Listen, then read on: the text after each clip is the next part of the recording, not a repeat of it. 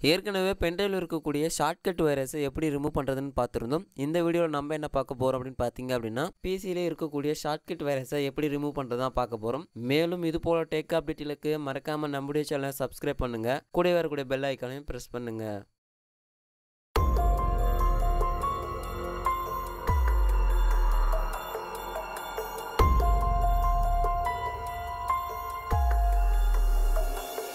இந்த ஷார்ட்கட் வைரஸை ரிமூவ் பண்ண நம்ம ஆன்டிவைரஸ் தான் பயன்படுத்தி ரிமூவ் பண்ண போகிறோம்.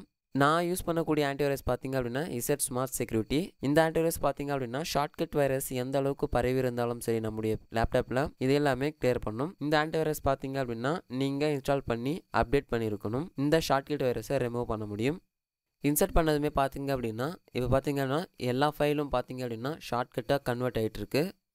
ஓகே, உங்களோட பிசியில் ஆன்டிவைரஸை இன்ஸ்டால் பண்ணிவிடுங்க. இன்ஸ்டால் பண்ணி அப்டேட் பண்ணிவிடுங்க. அப்டேட் பண்ண பிறகு ஒவ்வொரு பார்ட்டிஷனாக நீங்கள் செலக்ட் பண்ணி ஸ்கேன் பண்ணுங்கள். ஸ்கேன் பண்ணி இதில் இருக்கக்கூடிய வைரஸை ரிமூவ் பண்ணுங்கள். அதாவது சி டிரைவை பார்த்தீங்க அப்படின்னா கடைசியாக ஸ்கேன் பண்ணுற மாதிரி பார்த்துக்கோங்க. ஏன்னா மேக்ஸிமம் வைரஸ் வந்து பார்த்தீங்க அப்படின்னா சி டிரைவை தான் அட்டாக் பண்ணியிருக்கும். எல்லா பார்ட்டிஷனையும் ஸ்கேன் பண்ண முடித்த பிறகு சி பார்ட்டிஷனை வந்து பார்த்தீங்க அப்படின்னா ஸ்கேன் பண்ணுங்கள்.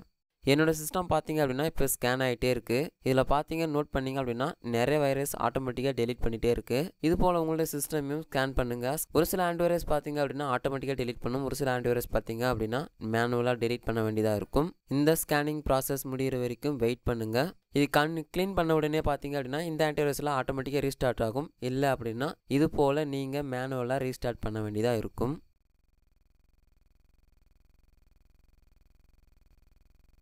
இப்போ பார்த்தீங்க அப்படின்னா என்னோடய சிஸ்டமில் ஸ்கேனிங் ப்ராசஸ் எல்லாம் கம்ப்ளீட் ஆகிடுச்சு. மேனுவலாக நான் ரீஸ்டார்ட் பண்ண பிறகு பார்த்தீங்கன்னா க்ளீன் ஆகிடுச்சு. இப்போ என்னோடய பென்ட்ரைவை இன்சர்ட் பண்ணுறேன்.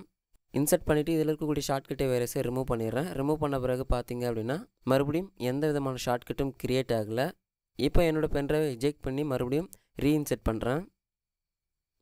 ரீஇன்சர்ட் பண்ணாலும் எந்த விதமான ஃபைலும் ஆட்டோமேட்டிக்காக ஜெனரேட் ஆகலை. அவ்வளோதான், ஷார்ட்கட் வைரஸ் ரிமூவ் ஆகிடுச்சு.